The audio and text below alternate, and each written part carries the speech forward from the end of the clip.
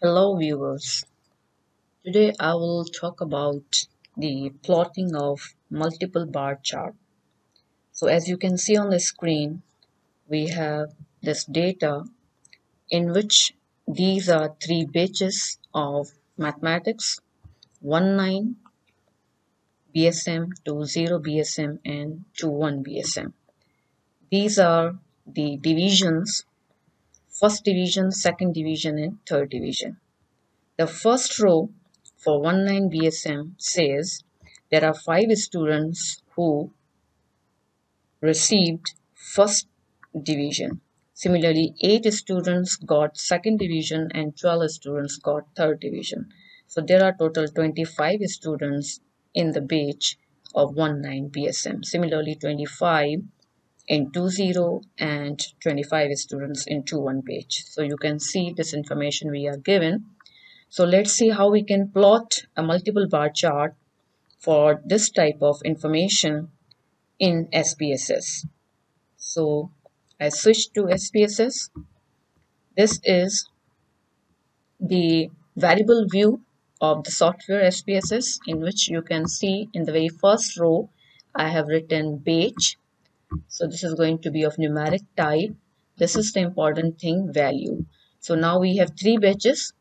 19 BSM has been assigned a value 1, 20 BSM has been assigned a value 2, and similarly 21 BSM batch has been assigned a value 3. In the second row, you can see the division.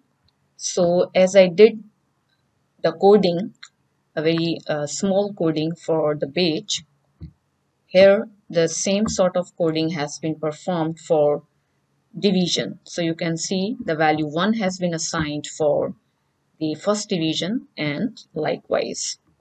Now switching to the data view, we can see here that batch 1, that stands for actually 19 BSM, there are 25 students, and then you can see that there are 5 students who got the first division. So I have written here 111 for the 5 students for the batch of 19 BSM, and there are total 25 students. So you can see all ones up to the 25th row, and these are the corresponding divisions. You can see by clicking on this button, which will show you the value levels. So here we can see that all the values are now visible.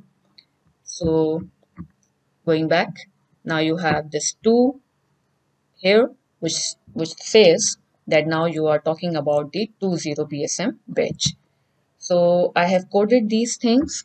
Now in order to plot the multiple bar diagram, just you need to go to the tab graphs and go to legacy dialog, click on bar, click on clustered, just click on the button define, and now you can see that I have already moved here. Let me move it to the left first, and now you can see that we have these two variables defined on the left hand side, taking the first variable batches and moving it to the category axis.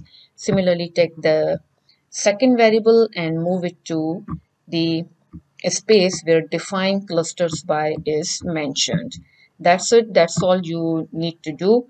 Just hit the enter key, and then you are going to have this multiple bar chart where you can now easily interpret these bars. You can see that we have 19 BSM here, and there are 5 students who got first division. There are 8 students who got second division, and similarly there are about 12 students who got third division, and the same can be confirmed from this data.